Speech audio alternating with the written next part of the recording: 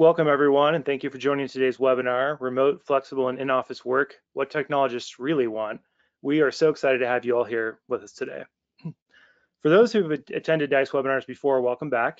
This one will be a little bit different. We've shortened the timing to 30 minutes to help those with busy schedules fit the webinar in.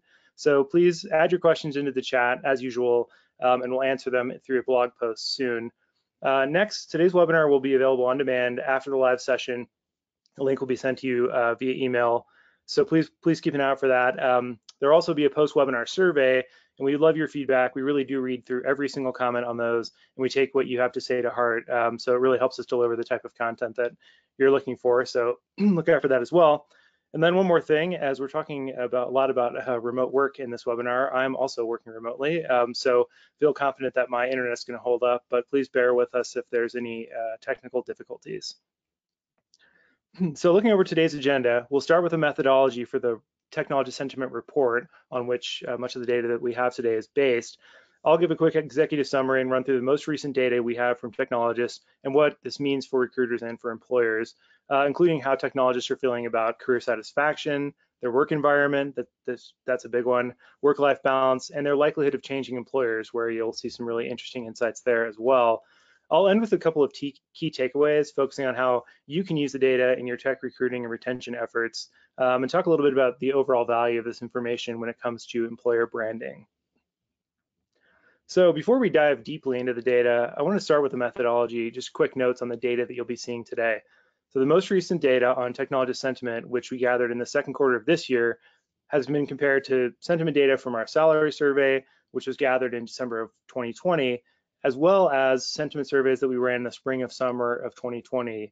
So the second quarter 2020 insights or 2021 insights are really interesting, but what I think is really powerful about this data is showing what's changed for technologists over time, especially in the differences between how they were perceiving work during the pandemic, the heart of the pandemic, versus today. Sentiment data is so much about what a person is feeling in the moment when they take the survey or provide feedback. So seeing the timeline of how things change can be really instructive. So starting with the executive summary, so just some cliff notes, and if I'm dating myself with that reference, Spark Notes, but you get the gist on that. Even before the pandemic hit the US, demand for skilled technologists was growing exponentially, not only in the tech vertical, so tech companies, but in nearly every industry as the world continued to shift to digitization. If anything, COVID-19 ramped up the process for many organizations, and we're now seeing demand spike again, with some experts saying that we're still far from the top. We actually have our second quarter tech job report coming to you August 10th. That'll cover just how sweeping the growth was over these past few months. This, of course, makes everything more difficult for the recruiters called upon to discover and place top tech talent, and the employers who need to hire and retain skilled technologists. So today we'll be covering how the data is telling us that it's a mistake to look at technologists as one homogeneous group, especially when it comes to return to office plans, the opportunities that are emerging as a result of the change in what technologists want and need at work, and the overall value of sentiment data for recruiters and employers. For one good example of what's changed, just look at the differences here between the percentage of technologists who want to work from home 4 to 5 days per week in December versus just the second quarter of this year. So we'll talk more about the why behind that as we dig in. So let's start with a section on career satisfaction. Both job and career satisfaction were up for technologists in the second quarter of 2021 compared to the fourth quarter of last year, and both remain fairly high.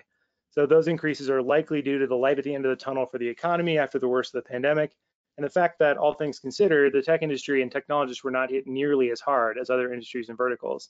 Just look at the tech unemployment rate. It stayed relatively low throughout 2020 and now sits near 2018-2019 lows at 2.2%. So it all looks like great news for organizations who are looking to retain their top talent, but there is a double-edged sword here, and that's an understanding that career satisfaction is still higher than job satisfaction. The demand for skilled technologists seemed to be heading toward a zenith pre-pandemic, and the forced, in some cases, digitization for organizations, then the move to remote environments, the enhanced focus on cybersecurity, all of those have accelerated the need for top technology staff. So in this type of environment, even happy employees can be enticed to make a move. And given the rest of the data we've gathered, it's likely just as much an opportunity for those recruiting as it is for those looking to retain top talent.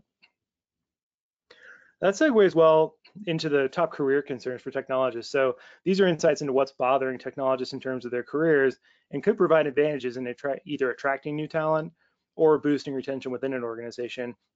A few to call out here are not getting promoted. So many organizations put promotions and raises on hold in 2020, putting more pressure on them to reward top talent in 2021 and beyond.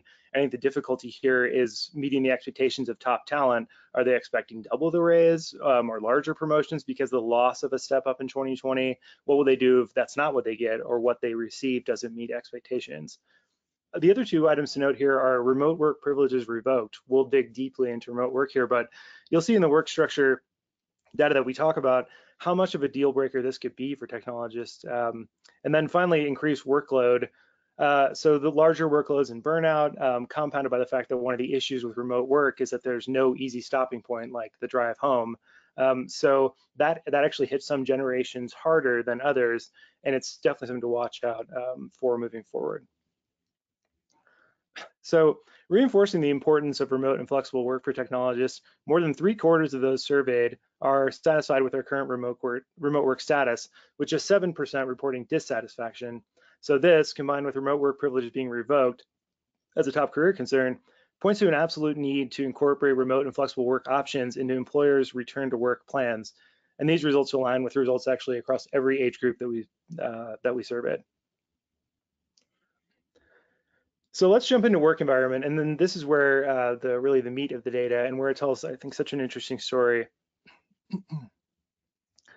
So the headline for the Technologist Sentiment Report came from this data point. There's been this prevailing notion out there that all technologists want to work remotely all of the time. Many do, but what technologists are telling us as of the data gathered in the second quarter is that flexibility is perhaps even more important. In the second quarter, we're actually seeing full-time remote work and hybrid work, which means the combination of in-office and remote received the same level of interest, with nearly half of technologists seeing both between somewhat and extremely desirable. And those who actually want to work in full-time in an office came in at 17%, which may be higher than some would expect. So more technologists want to work in an office in some capacity, and that gets even more interesting when you look at the age differences. So here you can see that the technologists aged 18 to 34 are actually the ones driving the numbers, higher numbers in working full-time in an office and the hybrid approach. Whether it's perceived or real, one side effect of the move to remote work is that these generations are not getting the experience, they aren't getting to experience the visibility and in-person connections to the supervisors and executives, and there's a pervasive sense that it's hurting their careers. They're also finding it harder to connect and communicate with peers, which is another potential benefit of an office environment. They're also telling us that these things are important and that they haven't been able to take advantage of them in the fully remote environment. So that's just something to keep an eye on, and you'll see the data, interesting data on the 18 to 34 demographic throughout what we've gathered here. In general here, you can also see that every age group expressed a high level of interest in the hybrid approach, which lines up with broader data across industries. The data on desired remote days really shows the risk in treating technologists as a single homogeneous group. The red bars here are from the Q2 2021 survey. And while 5 days per week is still the top choice, 2 days per week and 1 day per week saw big gains over Q4 2020. What we're seeing here is a need for flexibility, and that a one-size-fits-all approach has a potential to be an issue for technologists. Just watching the news cycle around the big names in tech making decisions on work structure and return to work and how those are going over with staff are just the beginning, I think, in how this is really going to change the landscape. In looking at the desired days by age group, you can see again how technologists aged 18 to 34 are opting for the hybrid approach, while those aged 35 plus are still more comfortable with a fully remote environment. For those 18 to 34, 3 days per week is looking like the sweet spot for what they want. Nearly 35% of technologists expect that they'll be able to continue working 100% remote post-COVID, but that's not a very high number considering how many technologists still want a fully remote environment. Perhaps more concerningly, 16% don't think they'll be able to work remotely at all. 18% expect they'll be able to work remotely 2 days a week, which fits better with the interest in a hybrid approach that we discussed earlier.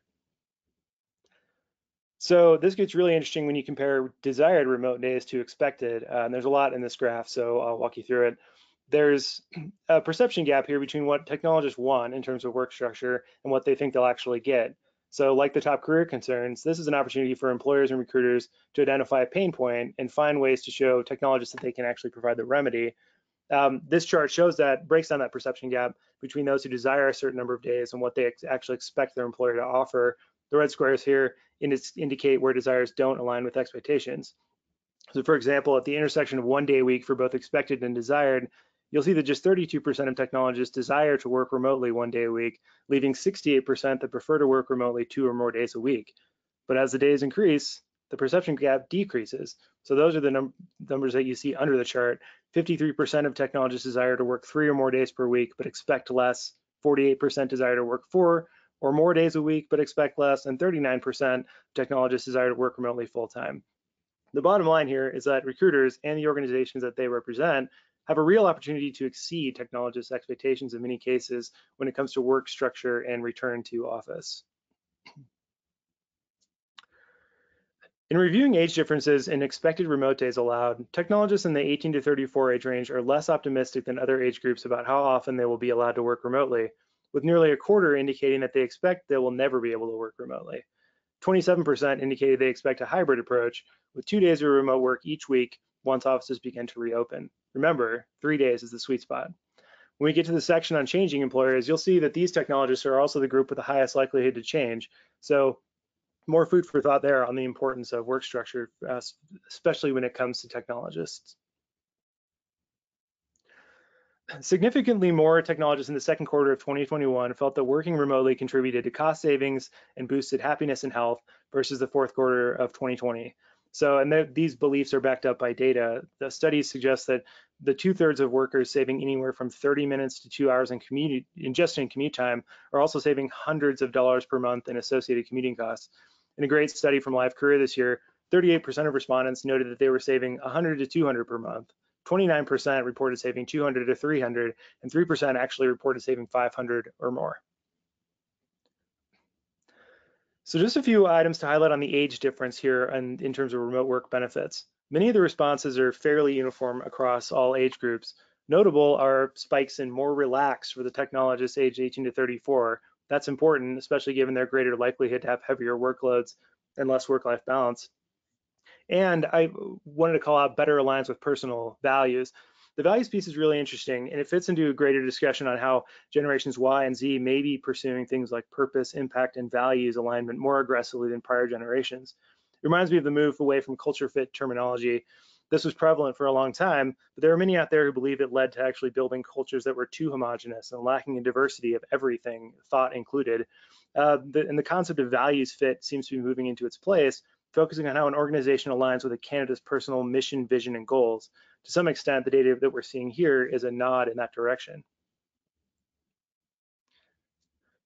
In comparing year-over-year data, it's clear that technologists figured out how to better manage the distractions and technical issues of remote work as time went on. If there's a downside, it's equally apparent that relationships have deteriorated between technologists and their colleagues and managers. 51% of technologists said that remote work made it harder to develop and maintain working relationships with colleagues, and that's up from 40% in the second quarter of 2020. And 34% claimed they were having difficulty maintaining an effective relationship with their manager. That's up from 22% in the second quarter of 2020.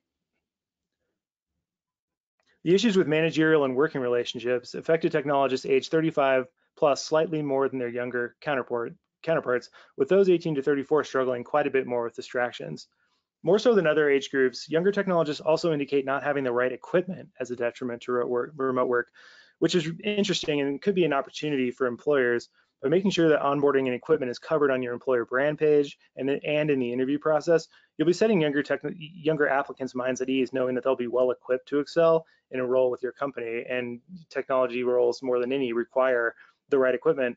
It's a great example of something that could seem relatively minor on the surface, but it could actually potentially make a big difference in hiring and recruiting. We're also experiencing some interesting shifts in how technologists are perceiving the impact of remote work on culture. Early in the pandemic, most disagreed strongly that it would have any effect on culture, and some of that might have been a response to the executives and organizations digging their heels in to avoid remote work altogether. So kind of a see it works just fine initial response. And it's worth noting that by and large, those folks were right, and many organizations have realized that if anything, remote work has had a positive effect on productivity. In the second quarter, though, the majority still agree that remote work has an adverse disagree that remote work has an adverse effect on culture, but there's been an increase in those who agree and strongly agree, showing the result of some of the issues that technologists have seen, the cons of virtual work that we just walked through. And it's clear that even the organizations who did a good job in transitioning both their employees and their culture to a remote environment are going to have to keep an eye on the pulse of the culture to ensure they're not backsliding in terms of perception.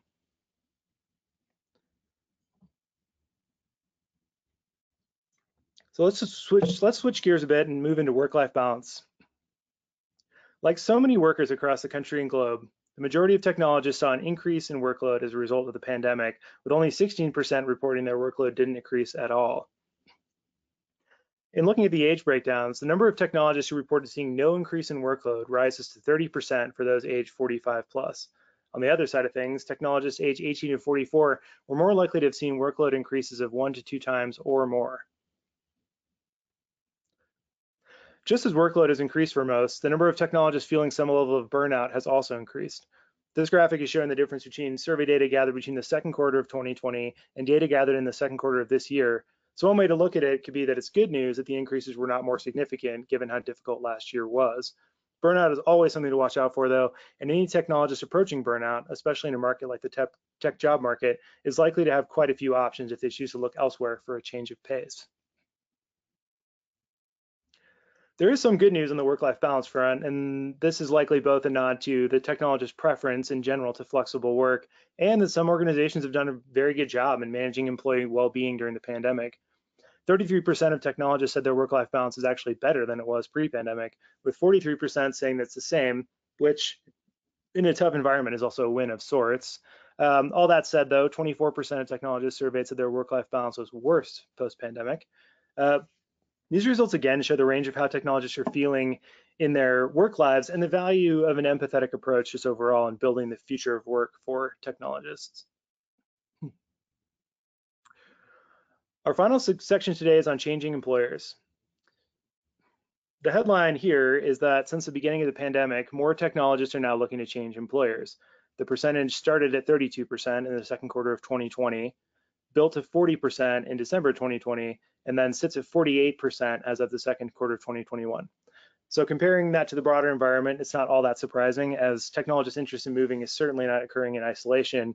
You can see here that according to a Harris poll for Fast Company, more than 50% of the broader workforce is considering a switch, with a staggering 44% making actual plans to do so. This wave of interest in moving and actually making moves has spawned terms like the Great Resignation, the Great Reshuffle, my current favorite, the Summer of Churn, which kind of sounds like a river rafting thriller movie to me. And I will take this opportunity to reference the River Wild, which is super underrated. But anyway, with numbers this high, employers are going to have to expect some level of turnover, and recruiters are likely to be able to access good talent on the market for a wide range of roles. The key, as always, is the technologists, especially those in the upper echelon for skills and experience, really have their choice in where they land. So it's incumbent on recruiters and employers to put together the communications plans, the offers, and the pitches that will set them apart. So as one might expect, the trend of technologists looking to move is driven by those in the 18 to 44 age range, with a steep drop-off in interest in changing employers for those age 45 and above. Not surprising, given the other data that we've covered on how younger generations are looking at things like work structure slightly differently, it is still worth noting. It also coincides with the data that we have on Outlook in the Technologist Sentiment Report. We asked technologists about their confidence in the economic recovery, sentiment around the COVID-19 vaccine, and confidence in the future of the tech industry, and all of which came back showing a strong sense of optimism. We won't have time to cover that specific data today, so another pitch to check out the report. We'll put that in the chat shortly. They're all things that could be contributing to the increases we're seeing in the number of technologists looking to make a move, and that's an important point, that we're really looking at a lot of different factors and variables that are contributing to almost everything that you see here. So it's again another reason why I think that it's useful to see the timeline on the data. but I think there's so much more detail in the report if you're interested in digging into each of these specific sections we've talked about today. So that was a lot of information. Here's the most critical part, at least from our standpoint, what you can do with the data and analysis. As always, you can have all the great data in the world, and it's how you use it that makes it valuable. The question that it seems like everyone is asking, and they're really looking for the answer to, is if demand continues to increase and the overall job landscape remains this dynamic with so many people on the move and are looking to be on the move, how can I compete in an environment like that, both on the recruiting and retention side of things, when it comes to, especially when it comes to technologists? So we think there are a few potential answers here in the data that we've discussed today. So number one, it might sound cheesy. Okay, it does sound cheesy, but truly taking the time to understand technologists can make all the difference. Looking just at probably my favorite data point from the entire report, younger technologists are driving both higher numbers of technologists looking to leave their jobs and the group that wants to have in-office time because they're worried about remote work and a lack of visibility hurting their careers. If that's not an opportunity for organizations to show them empathy and even create ways to solve for that starting right now, I don't know what is. Work with your clients or your HR partners as recruiters in order to integrate that into your employer brand strategy. If you don't have a specific strategy for this, now is the time to create one. Then make sure that it's on your website, in your job postings, interviews, and other materials that they'll see well before they choose to interview with you. And just helping them understand that you know that there are things that, especially for employees newer to the workforce, that they might be missing out on by not being in the office, and that you have programs and initiatives in place to make sure it's not a huge detriment to their career. In the same vein, understand that treating technologists as one homogeneous group has downsides, especially when it comes to work structure. There are many things that make the tech community such a strong and close-knit community: the penchant for lifelong learning, the embrace of a dynamic and constantly changing environment, the creativity and problem-solving skills that so many technologists bring to the table, and the sense of purpose and wanting to make an impact. The stereotypes to watch out for are things like all technology professionals want to work remotely full-time. Be an advocate for flexibility if you can be, as it may help give you an edge in recruiting and potentially retaining in-demand technologists. This one's kind of a no-brainer, but I've always found one of the best uses for sentiment data is in the adjustments that it can help you make in how you present information on an organization's brand, culture, and identity, and then how you feed that back into the organizations that you're actually working with. So recruiters have a great opportunity to be strategic partners to their clients in advising on employer branding, helping to make sure that there's alignment. Employers want and need to be proud of their brands, and they need to reflect the organization's most important vision and values, but it also has to appeal to the candidates they're most interested in attracting, and nobody knows about that better than you. For employers, don't sleep on using this data to bolster retention efforts. Combine this with your internal surveys and surprise your tech teams with programs and initiatives directed at mitigating some of their key challenges. And the last one, coming back to empathy, these data points show that even as tech unemployment rates or employment rates were not nearly as impacted as other areas of the pandemic, it doesn't mean that so many are not feeling the strain. So what can you do as an employer or recruiter to show candidates that you understand that things were extra tough and that you want to help? That's one thing that's easy to forget as the world begins to open up and things ramp up again. So many employees never stopped working, they just worked from home. So burnout remains a very real concern. Last pitch, I promise to check out the full report.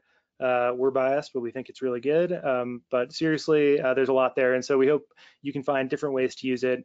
You'll see an open link to the report there in the chat now.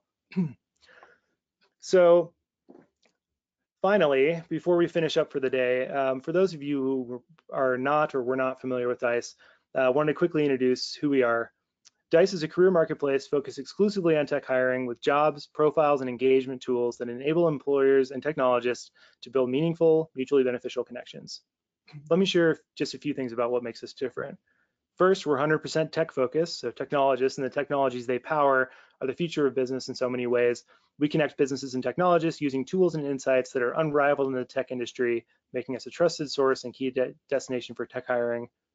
Next, our one-of-a-kind platform and AI matching technology offers a truly differentiated approach, enabling recruiters to find the exact candidates who fit their needs. We also deliver the most relevant job opportunities and career insights to technologists. And last, we've talked a lot about the importance of employer branding today, and that's something that we do well here at DICE. The Dice Marketplace enables employers and recruiters to brand themselves through highly effective company pages, recruiter profiles, and targeted marketing.